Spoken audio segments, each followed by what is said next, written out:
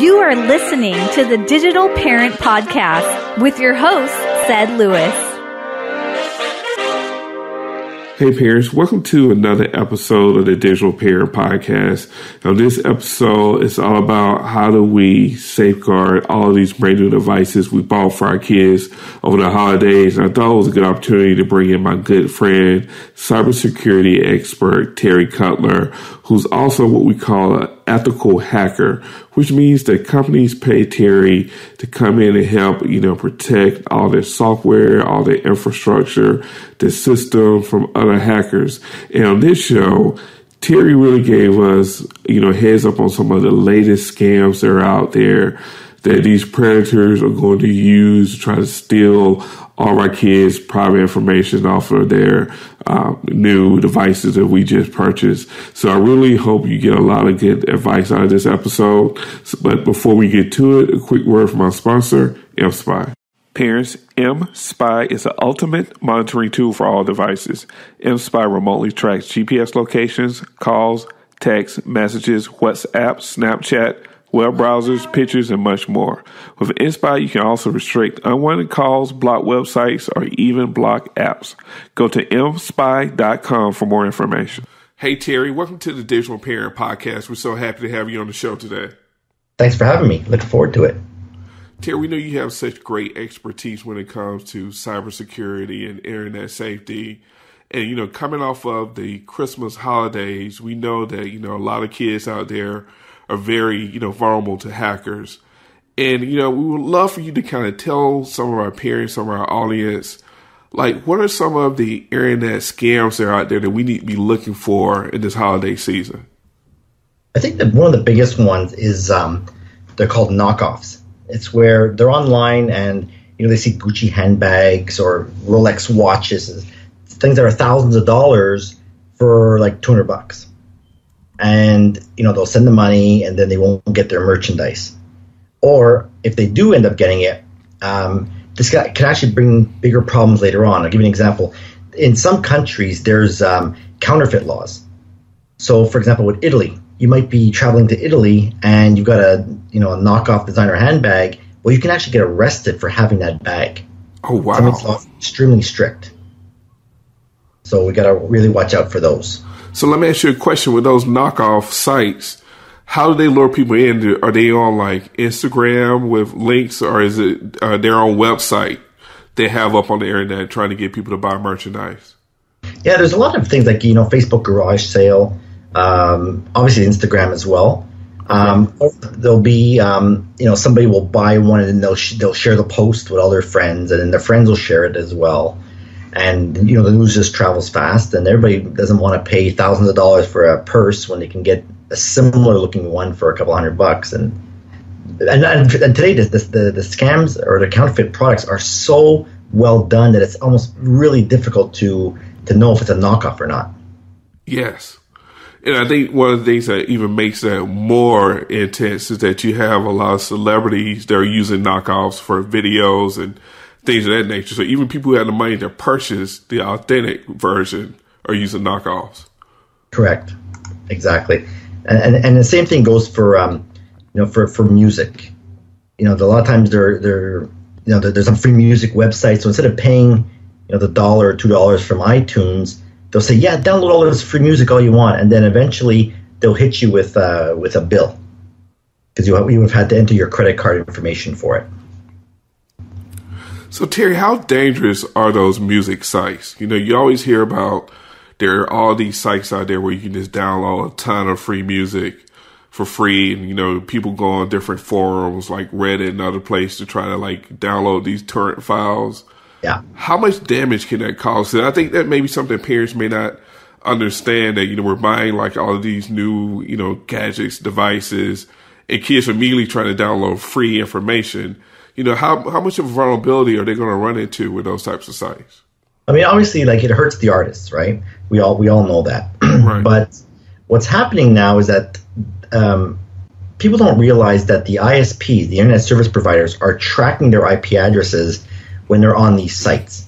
So if you're going to download movies like Frozen or Snowden or these other movies, sometimes you might receive an email that says, hey, your IP address has been flagged for downloading the copyright material. So if you're actually a distributor of this stuff, you could be taken down and actually get criminal charges on you. Wow. I mean, that's big because, you hear kids all the time, they'll tell you, the FBI never show up at my door. They're not worried about the little man, downloading, illegal music or illegal movies. So you're telling us now that the feds are actually watching this type of activity. Oh, it's actually gotten worse. I'll tell you a true story that happened to us. I work for a private investigation firm, okay? So we did a takedown earlier this year where a person was pirating cable television across the world. He was pirating a sports channel. And what was happening is he was charging $5 per month per person, per member. And this guy had over 20,000 members. So the entire sports package could cost you, let's say, $22 a month just for that package. Right. And you can get it for $5 now. So and this obviously got the attentions of some major ISPs here in Canada. And this guy was able to cause that much damage with a $100 device that streams audio and video from the cable box to the internet, a TV decoder. Wow. So, yeah. So did they bring charges against that guy? Absolutely, yeah. That's good to know. That's something I think parents definitely need to know, that people are being prosecuted for this type of hacking that is going on with the internet, with cable TV in particular. Absolutely, you're never too small. Now, Terry, what about cell phones? A lot of kids are just getting the new Samsung Galaxy, or they get an iPhone 7. What are some tips for parents to guard the cell phone when they open it up for the first time? I think the first one, don't get the Galaxy Note 7, or is that which one is the Note? The one that blows up? Yeah, that's when it explodes, right? We don't want that one. Right. Obviously, having a cell phone is a huge responsibility, right? It's an entire computer in your hands. It's your life in your hands. Most people would go nuts if they lost their phone versus anything else, because there's so much information on it. So it's important that you obviously install the safeguards on it as well. Like, make sure you have a passcode on there, or use your biometric fingerprint. Cell phones can get viruses now. Really? So, how can cell phones get viruses? Well, I'll give you an example.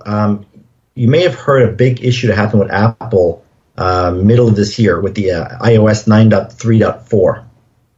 And there was a vulnerability in it which allowed attackers to take over the phone. You can listen to or extract all the text messages from it, emails, and other valuable information. That's why 9.3.5 came out shortly after that. And then you're noticing like a ton of new updates coming in almost every week after that. And it has a lot to do with that breach. Even Apple confirmed it. Wow. Yeah. So that debunks the myth that iOS devices don't have viruses. Yeah, absolutely. Everything can get a virus on there. And it's these ones that they're, for us in our world, are called 0 days. This is where nobody knows about this vulnerability, including the vendors. And hackers will be exploiting this information until the vulnerability becomes discovered. And so during that time, they fly under the radar, and they can be hacking into all your systems, your phones, and get as much information out of it as possible. So when it comes to those cell phones, because, most people tell you, as long as I have a password or I have some type of, biometric fingerprint, I'm good to go. I don't have to worry about any type of hacking. Is that true, or should they add some type of extra level of security? It's definitely a step in the right direction. You want to make sure that you have a very strong password, right? Passwords are like death to us, because passwords are so out of date, because passwords are something that you know. Right. Biometric is something that you are. Right. And when you have what's called a two-factor authentication, it's something that you have. So you want to make sure that you have a really strong password, something that's between 16 and 25 characters long. Now, I know what you're thinking, right? How on earth am I remember a password like that? Is this guy crazy? But you want to remember things like song lyrics or passphrases. So if you had a password like, I had a great day at work 2016, and you capitalized each letter of the word, it would take about 10 years to crack that password. Wow. So if you replace the the O with a 0, the A with an at symbol, in that same phrase, it would take about 39 centuries to break. Until I actually hacked the server in the back end. That's why you want to make sure you have. That's why you want to make sure you have what's called two-step verification. It's where you type in your username and password, and then a text message will come to your phone with a random code. You want to make sure you have that functionality involved. But I think there's something key that you just said, though, Terry, about the passwords, because I think a lot of times people try to use very short passwords in order to remember the password, opposed to using those very long 25-character passwords, or like you said, it's taking 30, 40 years for somebody to hack. Yeah, some of these passwords, I know so many people that use garbage passwords. They call them crappy passwords. And like the comment I mentioned before, if I'm able to breach into the server in the back end, I could see your username and I could see your password in a scrambled form. And in the hacker world, we can use an attack called pass the hash. Now, I'm not talking about the good old college days here. This is an actually attack where we take this username and whatever password you have here and pass it on to a server, and it's going to log me in as you without even knowing your password. Wow. So we want to make sure that you have really strong passwords set up. And that two-step verification is very important there, too. So, Terry, another thing I wanted to kind of touch base on is, a lot of times when you buy electronic devices, kids may not like it, may not be working, so you return them to the store either for a refund or to get something else. Now, if the kids have already started using devices, they've taken out of the package, they've already put in their passwords, their personal information, what should they be doing before they actually take that product or that device back to the store or the manufacturer? Obviously, the biggest one is to erase the devices. There was actually a real case that happened. I believe it was Staples. What was happening is there was a big promotion happening where you can bring back your old computers and get a discount on a brand new one. What was happening is people they were bringing the computers to them unformatted. So the computer was exactly how they had it before they brought it to the store, and then Staples was reselling the computers with the personal data on it. Wow. So you got to make sure that you factory erase your computers or your phone before you bring it back. Yeah, especially with the iPhone. You can do a factory reset, and it's a military wipe. So I can't say there's no way to get it back, but it's extremely difficult to get it back. Then would the same apply if somebody has rooted their iPhone? Yeah. Okay. Yeah, so when you root an iPhone, a lot of people ask this question and they don't understand what it means, is that you're installing a hacked version of the iPhone's operating system, and it's unlocked. So you can customize it, you can install apps from various locations, and when you do that, you break all of the security that's been programmed on the phone to start off with. So that's how viruses can get on there. We can break into the phone and compromise it. So let me ask a follow-up question to rooting. So if you were to root a device, because we know it's very popular with kids, especially kids in high school when it comes to rooting iPhones and Android devices, do you also destroy the manufacturer's warranty? So if something were to happen, like what AT&T, Sprint, or whoever, you know what I'm saying, would they value the warranty knowing that the phone was rooted? I'm not too sure about that, to be honest, because I think what happened is, let's say I rooted the device and there was a problem. I could just reformat the phone and put the original operating system back onto it. Would they know? I'm not too sure. But obviously, if you brought the phone back rooted, they'll definitely say, you're on your own, pal. Right. Or I think there's even a way now that the ISPs will detect if you've got a rooted phone and just won't let you onto the system. Wow, that's good information to know. Yeah, I'm not 100% sure about the ISP part, but I know that in the enterprise world, we have what's called mobile device management solutions, and there's a way for us to detect if the phone's been rooted before coming onto the network. So I'm figuring if the enterprise can do it, the ISP should be able to do this too. Right. Now, another question for probably like your preteens, your teens who are just getting these new devices. They're probably signing up for their first social media accounts. What are some of the privacy tips for those kids and for those parents they really need to be looking out for before they sign up for Facebook, Instagram, or Snapchat? Okay, so the first time, whenever I present in the schools, grades 5 and 6s, I always ask the question, how many of you guys here have a social media account like Facebook? And all their hands are up. I'm like, how on earth is this possible? And the rules are that no one under 13 should be signing up to this stuff because they can't handle what goes on online. So if there's cyberbullying going on, they don't know how to process how to deal with that. Right. So that's why they have that law, no one under 13. But they still do it anyway. So we'll see if we can give them any tips here. The other tip would be probably to just add the friends that they know. There's a lot of competition that go out online to see who's got the most contacts, most friends. Right. And right. What's happening there is that they're adding stalkers to their list. And next thing you know, they're going to McDonald's and they're checking in, right? For those of you on the phone that don't know what check-in means, it's where you broadcast to the world that you just arrived at McDonald's. You just broadcasted to your contact list. So if you have any stalkers in there, they're going to know where you are almost all the time. So they know where to find you. There's obviously privacy checkups. There was a video posted online on how to do a proper one if anyone's interested. A lot of people don't set up proper privacy in their Facebook accounts. If you have a photo that has a picture of a globe next to the icon, that means you've set your picture to public, which means the whole world can see it without even being your friend. And they're wondering why their photos are being used in like Czech Republic for fake profiles. So you want to make sure that all that stuff is locked down. Those are some good tips, especially with kids on like Instagram and those type of sites. And one of the things I've seen with younger kids is that as soon as they sign up, there's always an adult to friend them or send a friend request.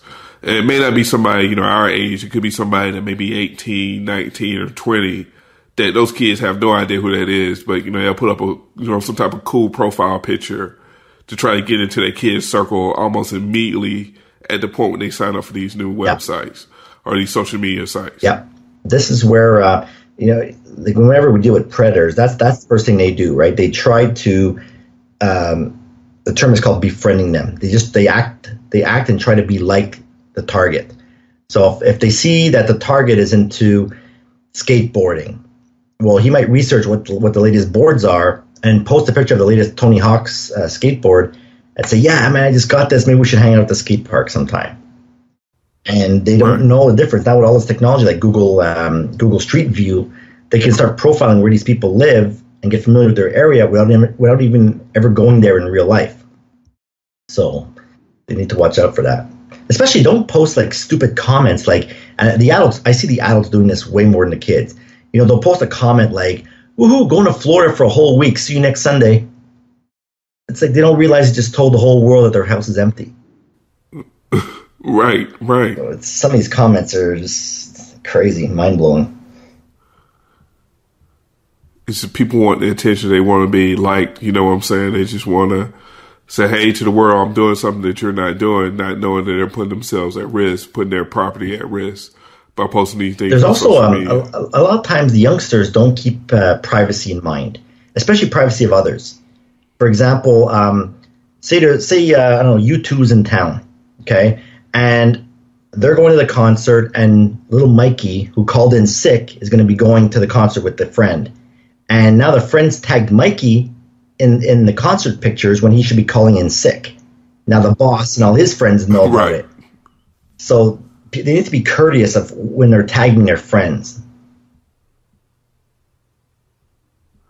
Now, another thing I'm seeing a lot of on, especially Instagram when it comes to middle school kids, is like all these online quizzes. And I can tell you a personal story. A couple of days ago, my son was saying that a lot of him and his friends, like Instagram pages was getting hacked. And I'm like, okay, well, who's hacking 13 and 12-year-olds? But when I looked at their accounts, they all had these little quizzes like, 5 ways that you're my best friends, or tell me 10 things that you know about me. It has a link to these quizzes that all these kids are signing up for, and they're putting the link in their profile pages. I'm like, this has to be some type of backdoor way people are getting information from these kids through these quizzes. Yeah. So, I mean, for example, they'll get a quiz, which Disney horse resembles you most, These quizzes are cute and all, but what's happening is they're getting questions like, okay, how many corners are in this image? Then they'll answer it. And the next question could be, what city were you born in?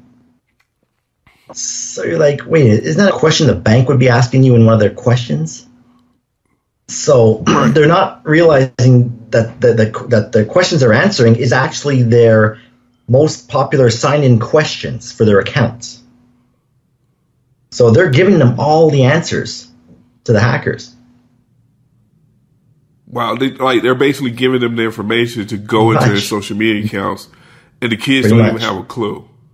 Same as when especially when they're going to when they go and add all these other apps, for example, they don't read the fine print. So if they're on Facebook and they're playing a game and they go and add the app, well, the app in small print says this app has full access to your profile, your friends, friends, your contact information, and whatever else. And then they go and just provide all that to that middleman app, which could be a scam. A funny story happened to one of my friends. There's an app out there called Badoo, which is a dating app. So some of her friends were sending a request, and I guess she was fed up of receiving them, so she just accepted it just to get it over with, right? And again, didn't read the fine print saying, Badoo has full access to create your account, your friends list, your messages, all this stuff. And within moments, her account got created on Badoo. And then her whole entire network gets notified, and even including her work colleagues, saying, hey, why did you join Badoo? Aren't you in a relationship? And people are calling her up from 20 years ago saying, yeah, I had a crush on you back in high school. Maybe we should go for coffee. It's wow. Yeah, so they have to read the fine print on these apps. Speaking of the fine print, I'm just sitting here thinking, because like a ton of kids just probably receive like an Apple like iPod Touch or some small device where they can download apps, and a lot of times parents will allow kids to download free apps without their permission, because most parents are like, okay, you can't download an app that's a paid app, but if you want to download a free app, go ahead and have fun. How dangerous is that? I guess it depends on the app, because the kids these days, they're way ahead of us as far as knowledge or like to play around with these apps, especially when they go to school and their friends start telling them, yeah, download this app, it's really cool. But there are some parental controls you can install on the iPhone, for example, which is called the family sharing. And so the kid can have his iPod, and whenever he wants to have a game, you have to pre-approve the download. So that's one way of controlling what apps get installed on the phone. But again, parents need to get up to speed with this technology, because the kids are blowing right past them. I think another thing you do if you have like a Apple device is put your kids on your iCloud account. That way, everything they download automatically downloads to your cell phone, so you can pretty much see everything that they're downloading. You can play around with it. Correct. Yeah, they'll see it in there, not on this device list. Now, Terry, just one more thing. I know that you go over like a lot of these tips with your Udemy course on like internet safety. What is a way for parents to get to your course, to sign up for your course, and get all these tons of videos and tips that you have out there to keep kids safe online? Sure. I mean, obviously the easiest way is through my blog at terrycutler.com. So that's TerryCutler.com. And everything links out of there. So they'll be able to see the books, the courses, and whatever they want, the YouTube channel. There's lots of stuff on there. There's your Facebook, Twitter, on your website, on your blog as well. Correct. Yeah, there's even a video that a lot of people are watching right now. It's over 110,000 views now. It's give me 4 minutes and I'll tell you if your PC's been hacked. So wow. I'm getting a lot of traction on this video, and it's helping a lot of people. So that's usually a number one. I give away a lot of free content. Okay. Especially around cyberbullying and things like that. So it helps everybody get started, at least, before they if they want to buy the course, then they can. But I give away a lot of free content. So, guys, you hear, if you go to Terry Cutler right now, you'll get a ton of free courses, videos, tips, sheets to kind of get you guys started, so you're not out there alone, and you kind of have a couple feet in front of the kids who have these devices and they're using this technology. That's great, Terry. Correct. Yeah, and I do a lot of stuff on television and the media and on the news and stuff. So this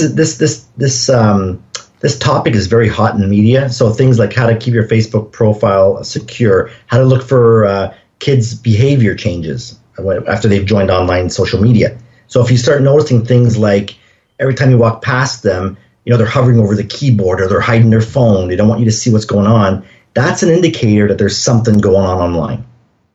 Right. So, they think that just by closing down their account or shutting off the phone for the night is going to make the problem go away. But the problem continues while they're not connected.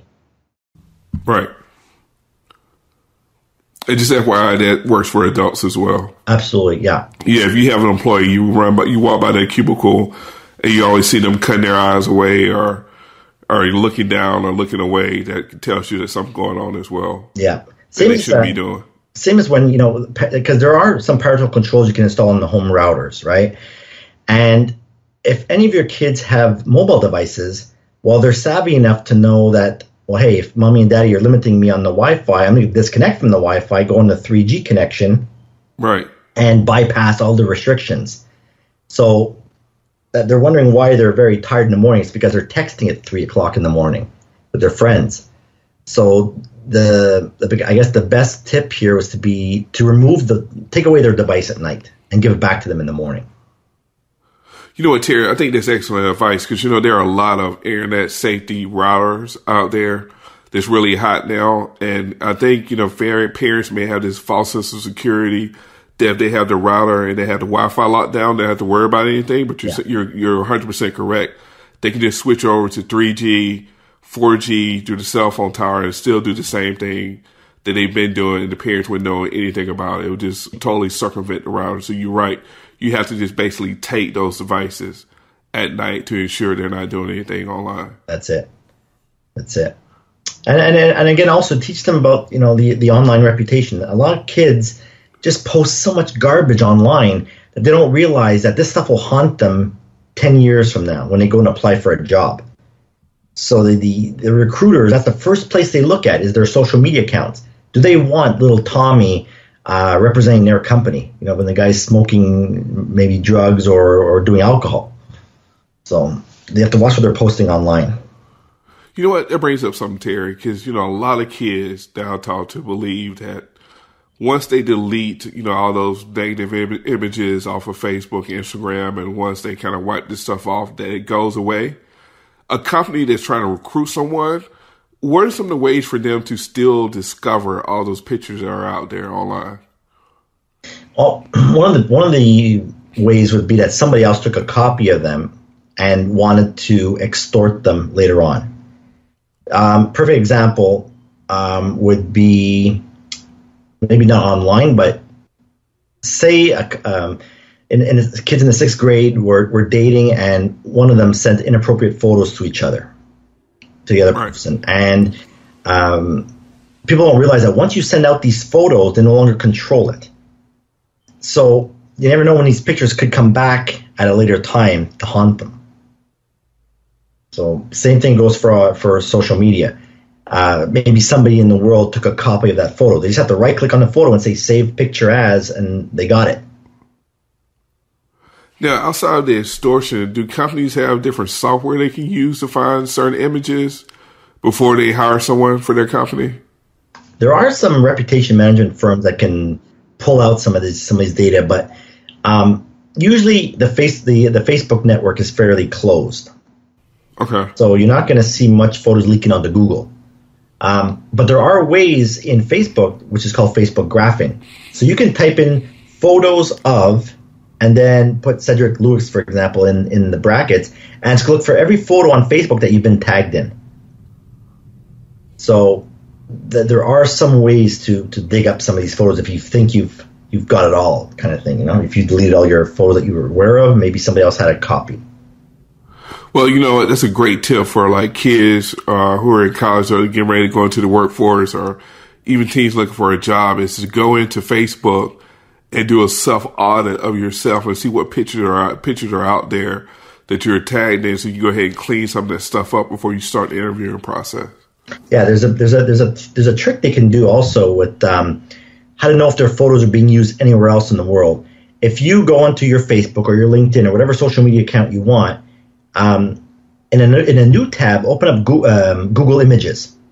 And what you do is you'll drag and drop each of your images into Google, and it's going to see where else in the world that this photo is being used. So that's how you know if people are stealing your photos to create fake profiles. So some of your listeners might be wondering, well, why would anybody want to create a fake profile of me? It's because what they want to do is they want to try and add all your friends back, and then they're gonna try and scam them later on, saying, "Hey, I'm in London. I've been mugged. Can you send me $500?" Wow. So people are basically hijacking people's LinkedIn profile pictures and creating new sites. Yep, absolutely. Yeah, fake LinkedIn, Facebook especially. But I'm seeing much more of Facebook than LinkedIn.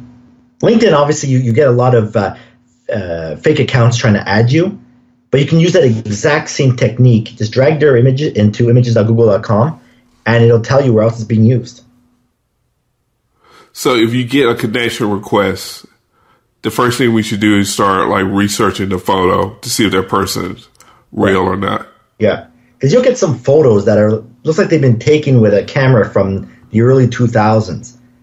Right. Your phone can take so much better images than that. There's no reason why you should have a really crappy photo online, So everything's in HD. So those are some indicators that some of these accounts might be fake. Or if their profile is still the old format. Or if the last time they've posted something was over 6 months ago or a year ago. Those are like indicators that there's something wrong with these accounts.